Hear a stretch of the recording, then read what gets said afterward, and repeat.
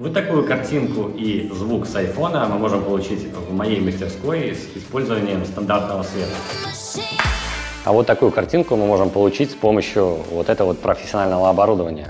What's good, guys? My name is Олег Nikitin. You're watching No Limits on channel, and today we're having a rebuild of a studio of a pretty nice vlogger. His name is Alex. He's MADMAN YouTube channel, and he has more than 1 million subscribers on his 2 channels. He has a Russian channel and also an English channel. I'll leave the links down below, and we'll have a look what he had here before and what he'll be able to shoot after we pump up his studio. So guys, since we're gonna be talking in Russian, I'll have some subtitles, or I'll just re-record my voiceover. So basically, don't be scared of the Russian language.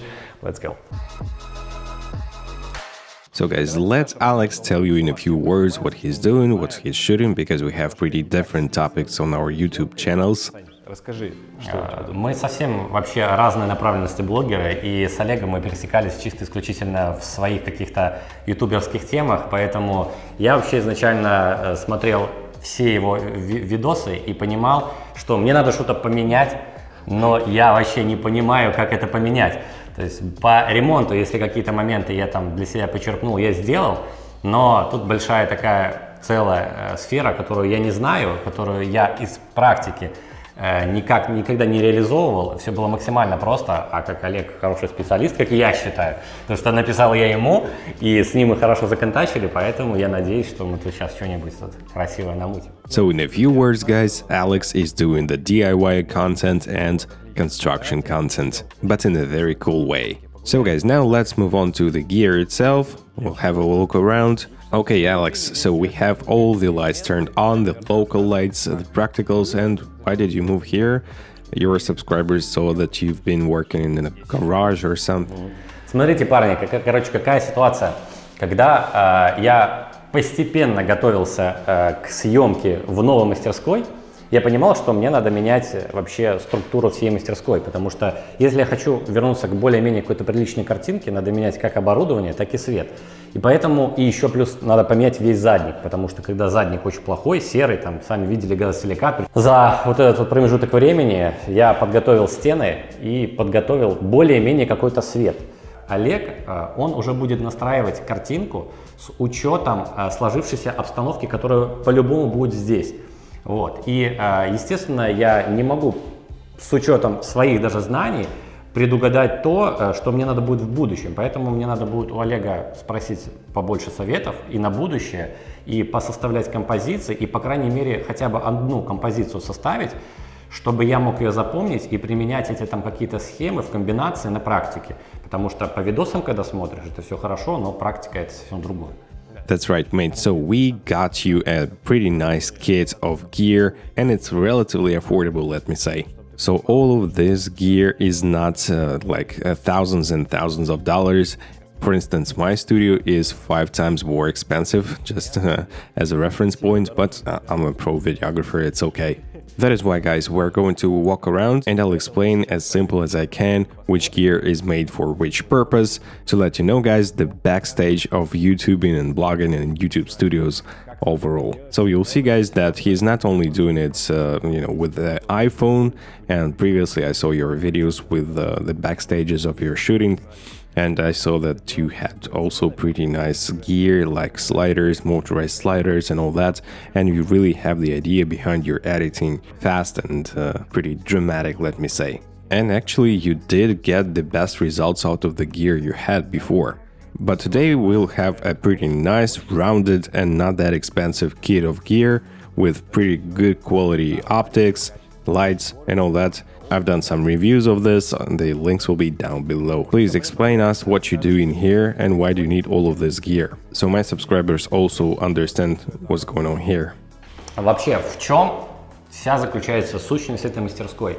Если бы, допустим, мы говорили о создании чего-либо просто руками и не думали вообще ни о какой-либо видеосъемке, было бы все намного проще. Достаточно было просто повесить свет, направить его в какие-то места там и работать. Ну, этого обычно достаточно. Speaking about the lights, please show the lights in here. We have like, I don't know, 10, maybe 12 spotlights in here. 16, actually it's 16, and it's a lot. And they are pretty convenient because it's easy to use, but keep in mind that those spotlights are very harsh. The CRI can be not as good. You have pretty strong shadows under your eyes if you use only those, and pretty harsh light as well. It's not that cinematic, even though I hate this word, but we're trying to get as cinematic as possible with the gear we'll have here. I want your viewers to see not even how to make something, but also they'll enjoy the image quality. У меня получается очень много сложностей. К примеру, я там могу работать на распиловочном станке, и мне надо будет буквально сделать несколько кадров. Ну, то есть там отпилил, положил, там что-то там сделал и ушел. И вот вся основная проблема заключается в том, что у меня есть разное оборудование, к примеру, там распиловочный станок, есть там строгальный, фуговальный, там сварка, там ЧПУ, и вот во всех этих зонах разный свет, вообще разный. И вот, допустим, если вот взять сейчас камеру и вот направить сюда, вот мне надо, к примеру, сейчас поработать. Получается, если вы, наверное, посмотрите вот на вот эту сейчас зону, ну, несмотря что она грязная, она, ну, вообще ни о чем. Согласись, красивый кадр тут вообще сделать сложно. А проблема в том, что, допустим, я вот своим глазом сейчас, я понимаю, что что-то не то, а Олег понимает, что не то. И вот у нас таких зон по мастерской очень много. И не получается, вот, допустим, мне, по крайней мере, почему и был сделан как бы вот этот небольшой апгрейд по свету, вот мне всегда казалось, что, допустим, спотовые эти или там трековые светильники, ими можно там подсветить, засветить, и все будет хорошо, все будет нормально, но он же светит, но он же светом заливает, и как бы этого достаточно. Я возьму там получше камеру и получу себе лучше картинку. Но так по факту это не работает. Since we're talking about the lights, here we have not one, not two, but 3 lights. They are COB lights. So right now here we have a reflector on the Amaran 200X, but you can also use any light modifier like softbox, which is in here, or maybe strip box or whatever. We have a ton of different ones. And they will have different softness of the light and also different kind of light angles. So this one is more directional and the softboxes are more spread out. This light will be harsh if we'll be using a reflector. With the softbox it will be much softer, and most of the time you'll need a softer light that will kind of wrap your skin and the gear you use. It will be looking much better in my opinion. And those spotlights will give you some kind of a backlight or accent light because they are pretty harsh and it's easy to use them as a backlight, of course. So you'll be using a mix of those systems because they have different color temperature. We have here the Amaran 200X lights, which are bicolor, so you can mix and match those lights professionally with your regular lights. So you have 2 200X Amaran lights, and let's go here. We have here our cameraman Michael is in here. So here we have the Amaran 60D. It's very compact, it packs into a small foam case, and also, as you can see, it's pretty bright and powerful. So you'll be using it as a backlight most of the time, and you can use NPF batteries to power this on without using a regular plug-in. Yeah, and it's a very nice little light. Enjoy using it in my studio as well. So it's not a perfect solution for your studio because you'll have to move the lights around from time to time. But maybe as a madman you can do some kind of a rail system on your ceiling because it's made out of concrete, so it's not as difficult to do, I think, for you. Disadvantage of those is that they have pretty short cords, but you'll have a lot of extension cords in here, I'm sure. So why are you trying to recreate your YouTube space, and why do you need this gear? Because you had like 1 million of subscribers using just your iPhone and Sony A6300, pretty old camera. Да, моя 6300 умерла в этих условиях жестких. It's pretty tough in here because we have a lot of dust in here. Yeah, it's construction work. By the way, guys, we're in the Republic of Belarus and we've made a pretty long way here. You can smash the like button if you wanna support us. So you said that your Sony a6300 died. That is why we got you a new camera. This is the Sony ZV-E10. It's also a crop camera. And it's the best and the freshest from the APS-C cameras on Sony. We didn't know about FX30 in the moment, but I think it's the best bang for the buck for the APS-C camera. It records in 4K, it downsamples from 6K, and it has a very crispy image in 4K. Also very nice autofocus, no overheating. You can run this camera indefinitely until you run out of memory on your memory card. And you can record like 1.5 hours straight without the record limit. It's a flip out screen for your vlogging needs. In Sony a6300 it was pretty tough, that is why you had some troubles with it, but now with the flip out screen it's much better. Also here is the Feelworld monitor, which I've reviewed on my channel as well, so you can use it for your studio work. It's not as bright for working outside, but for your studio environment it's more than enough. It's a 5-inch monitor. So it's much bigger than the built-in screen on the Sony ZV-E10, and you can expose correctly, you can use LUTs, you can use different tools to expose in a good way, like false color and all that. So that is why I do recommend using this thing. Не пользовался накамерным монитором. Я всегда себе хотел его купить, вот, но не получалось, и я понимал, что вот даже если был бы откидной экран, словить иногда сцену нужную вообще сложно, очень сложно. Я думаю, каждый из тех, кто снимал когда-либо, он понимает, что вот эти маленькие экранчики, они просто символически показывают какую-то информацию, но мы здесь уже немножко поиграли с этим монитором. Да, но здесь... So now a few words about the lenses. The first lens is a Viltrox 56mm f1.4. It's a fixed lens. It doesn't zoom in. You would say it sucks, it doesn't zoom in. No. Fixed lenses, they provide you, or prime lenses, they provide you with the best image. And this lens is more of a portrait lens, so for your talking head shots or for some detailed shots, you'll have a pretty good background separation with it. And the f1.4 aperture is really giving you the opportunity to shoot in low light easily. So sometimes you'll be able not to bring lights to a different part of your workshop and just, you know, crank up the shutter and aperture and ISO and have a couple of shots done. And the second lens is Sigma 16mm f1.4. It's a pretty wide-angle lens, 24mm full-frame equivalent, so you'll be able to reach out your camera with your hand. And it's not obligatory, of course, to use this lens for your talking headshots, but it's very convenient as well. На самом деле вот эти два объектива покроют, наверное, 90% твоих задач. Я думаю, тебе на первое время их двоих хватит. Потом можно посмотреть что-нибудь посерединке, например, 33 мм на кропе. And also I would like to mention that Sony ZV-E10 does pretty good stills with RAW. You can take it with you to your vacations and have pretty nice pictures. And it costs not a ton of money, to be honest. It's really good bang for the buck, and nothing comes close to it for this amount of money. So do you know what it is?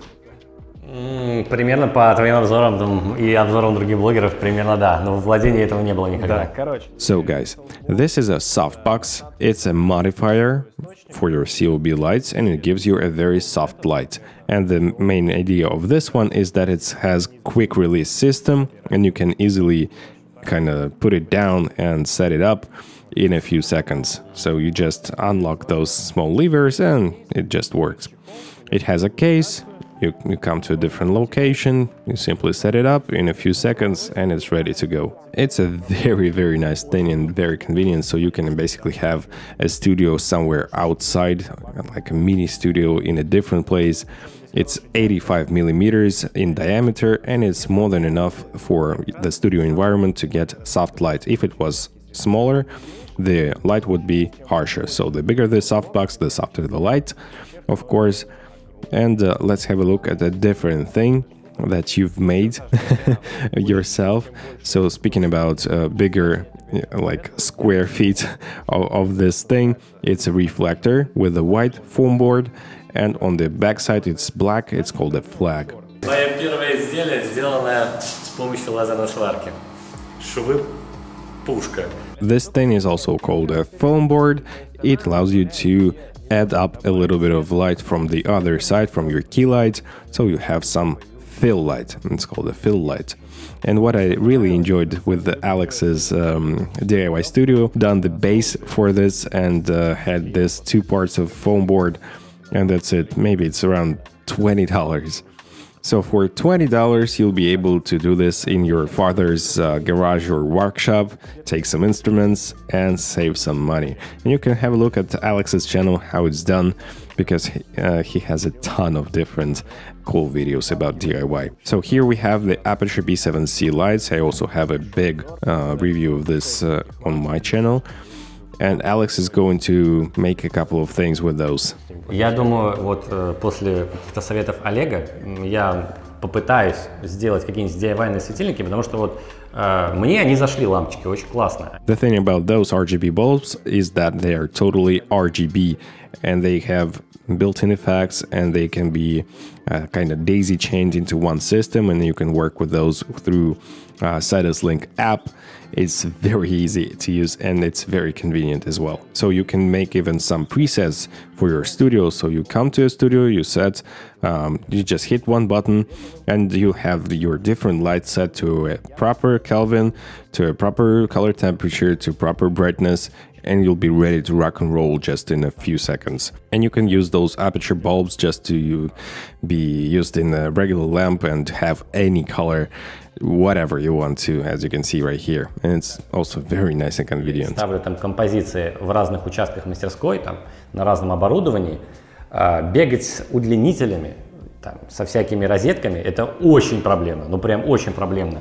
Если бы она была бы чисто проводная, там, на Алиэкспрессе всякой такой ерунды хватает, и это было бы намного сложнее, и я бы, скорее всего, со временем, наверное, вряд ли бы их использовал. I have to mention that the battery life of those is not as huge as you might have noticed.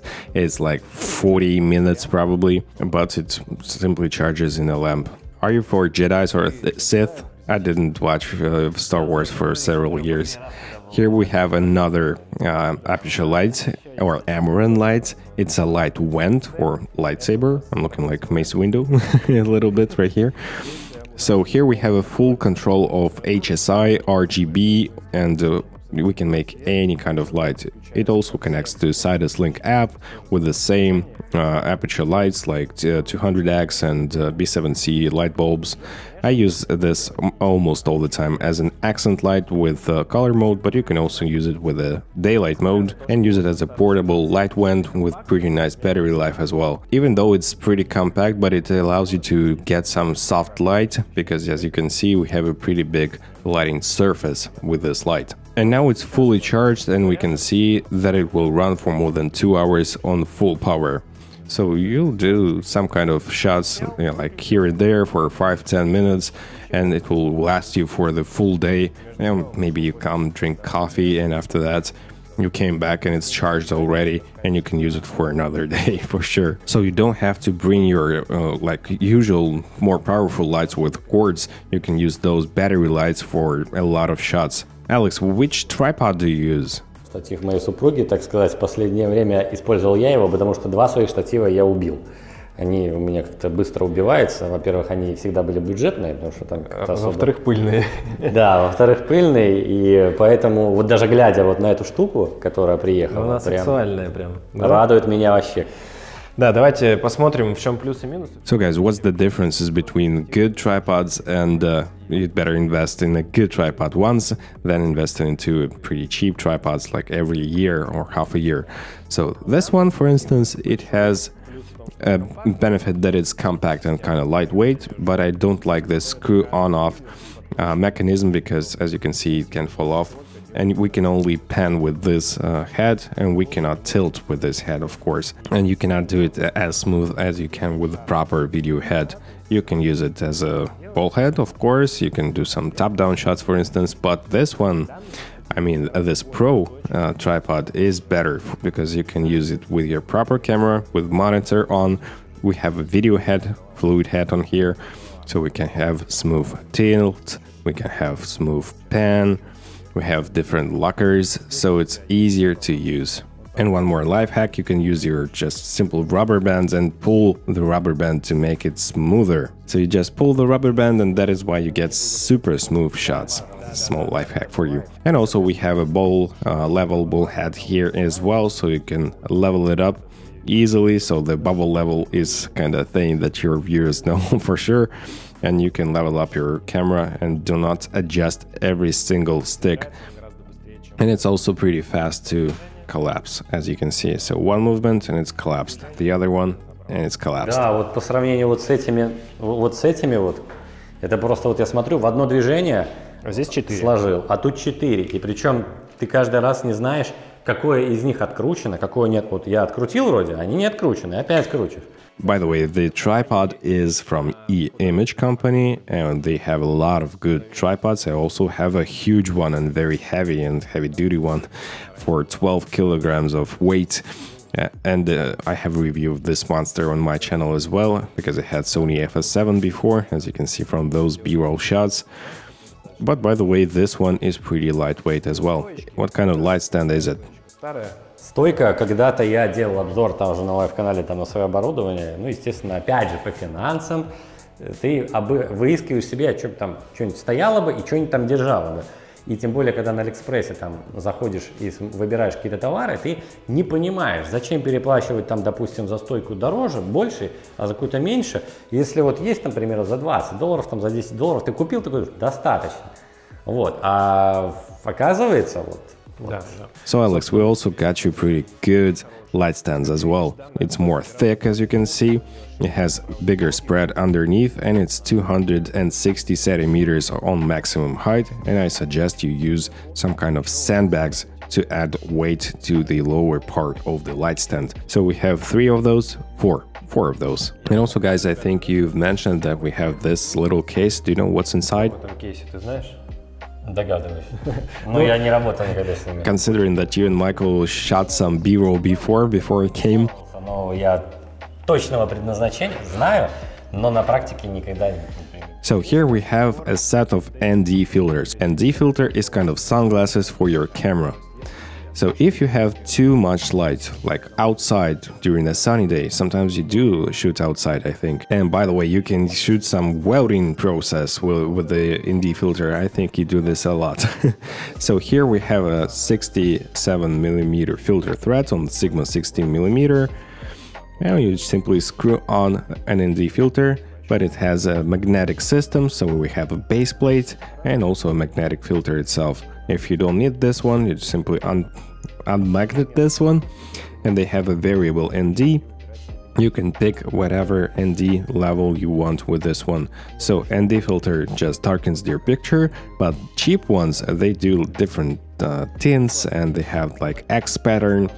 And it really messes up your image quality, so don't use cheap NDs for sure. Такой, я когда-то на Алике тоже насмотрелся обзорщиков, но такой думаю, зачем мне тратить деньги, зачем мне покупать в хороших магазинах хорошее это. Я же на Алиэкспрессе возьму, куплю за там 15-10 долларов себе вот такой вот переменный фильтр ND, и будет все хорошо. А в итоге он валяется, и я на нее даже ни одного кадра не сделал. So here it is, we got you this very nice ND kit.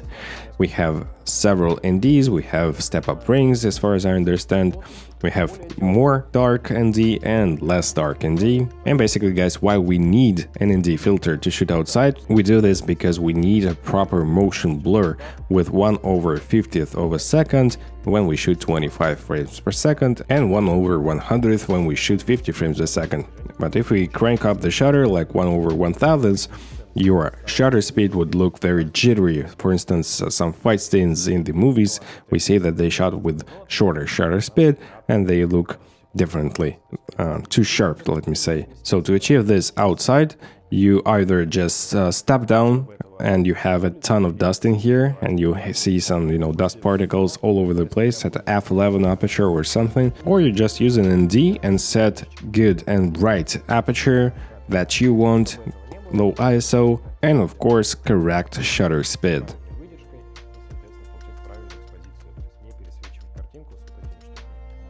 Do you know what it is? What's the magic box? Это для моих интеграций. Лучший помощник блогера для интеграции. The best helper of any blogger for integrations. So it's a teleprompter.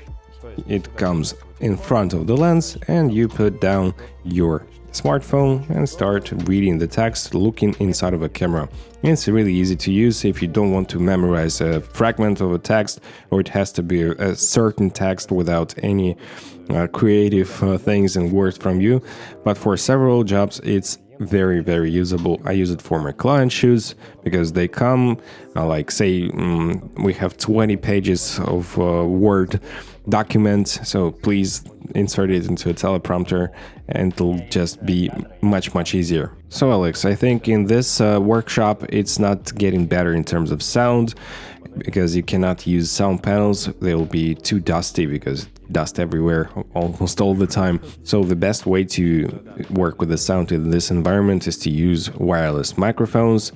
So guys, not only the image quality is important, but also the audio quality is as important. But in case of your workshop, I think that the wireless systems is the best solution because the microphone is up close to your mouth, like less than 15 centimeters, and it's providing you with the best audio quality. So if you work in such conditions, on-camera microphones are not the best choice. I would prefer wireless system, so right now we're using the DJI mic. Also, you do own Rode Wireless Go 2. Упал, и я понимаю, что это надо было сделать еще на несколько лет раньше. А раньше ты чем пользовался? А я раньше вообще использовал микрофон, который встроен в камеру в Sony. Кстати, в Sony нормальный микрофон. By the way, speaking about internal microphone of Sony ZV-E10, it has 3 directional microphones inside, and it's more than fine if you want to try to record something fast and like without plugging in a different mic or wireless system. For microvlog, it's more than good. You have to work with it in post, of course, with equalizer, but more or less this will do the job done. So guys, now it's time for us to shoot as it is, as you have the practical lights and with your smartphone like you did before. Происходило бы вот так, как мы сейчас снимем в первом режиме, так сказать, съемки. То есть вот есть свет, и я вот так вот снимаю. And after that, we'll be setting proper lights with softbox, with color lights, with Amaran 200X, and shoot with the proper camera and compare those images. And after that, we'll set a talking headshot, and as you did it before, with your iPhone and with local lights, and with iPhone sound as well, and then we'll make it with the proper professional gear. Let's go.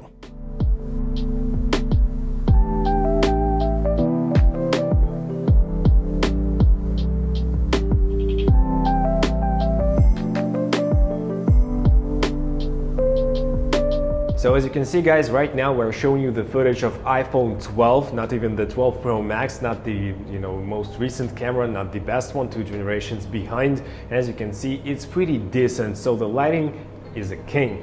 And basically you can get good shots with your iPhone, but of course I do like the shots from the proper camera more, but lighting is on the first place, camera is on the second, that's for sure.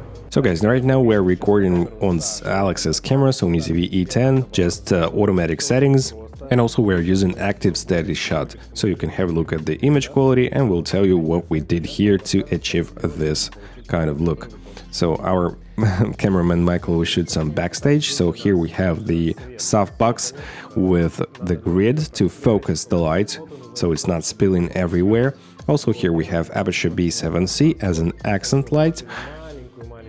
And it's just adding a little bit of mood to it as an accent. So here we have basically one light, and here is one more with color from Amaran and just has some purple glow. It's a very easy setup, one softbox, one accent light, and one more accent light. How do you like it? You like it? Nah, yeah, it's pretty easy to use. So I guess it looks pretty nice in my opinion. And of course, it's not as flat and boring like with the iPhone. Вот такую картинку и звук с айфона мы можем получить в моей мастерской с использованием стандартного света. А вот такую картинку мы можем получить с помощью вот этого вот профессионального оборудования. Hey man, I'm pretending to be an exhibit and do like pimp my ride stuff. So I hope that you did enjoy this and that you know the difference, you can see the difference. I don't like the color of my skin in here, so let's tell to the guys what we have here. So here's the 85 centimeter softbox with grid.